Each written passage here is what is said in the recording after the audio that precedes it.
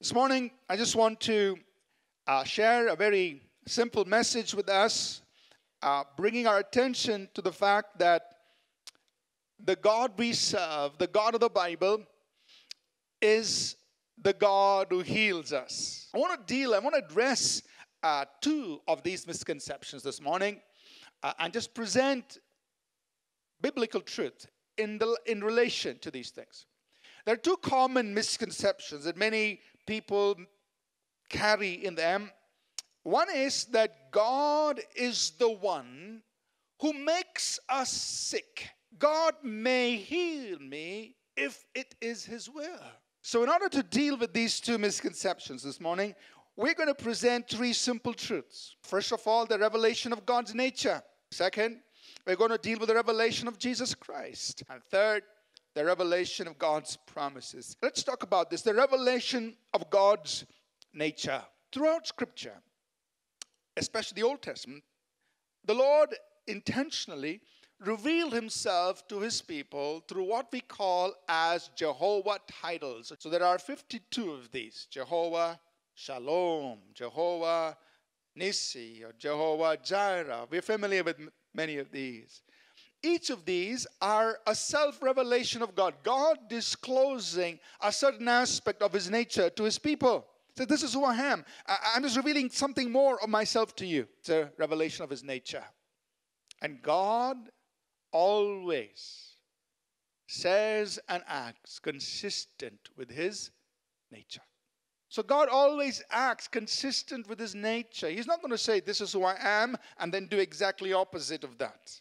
And so you and I need to come to that understanding. Say, God, you are the Lord my healer, and therefore this is my expectation. Just like the Bible tells me, I believe that you will heal. You will keep me in health and strength, body and mind and soul.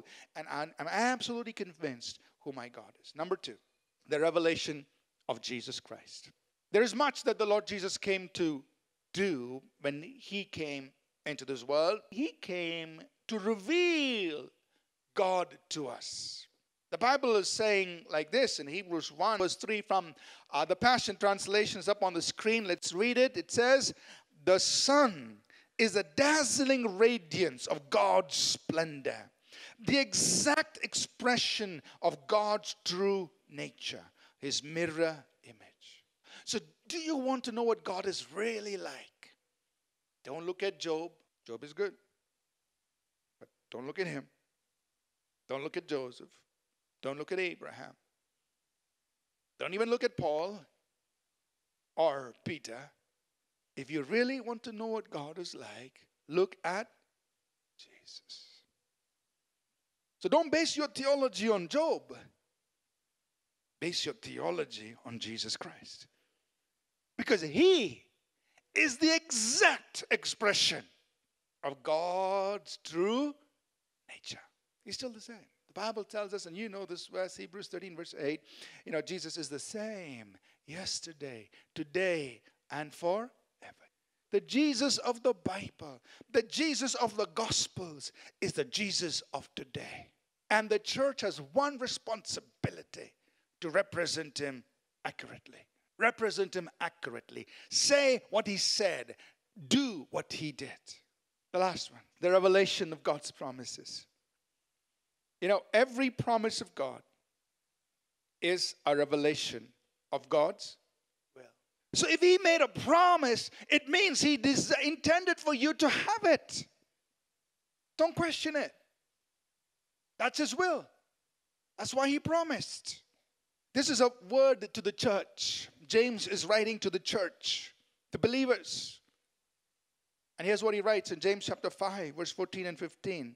Is anyone among you sick?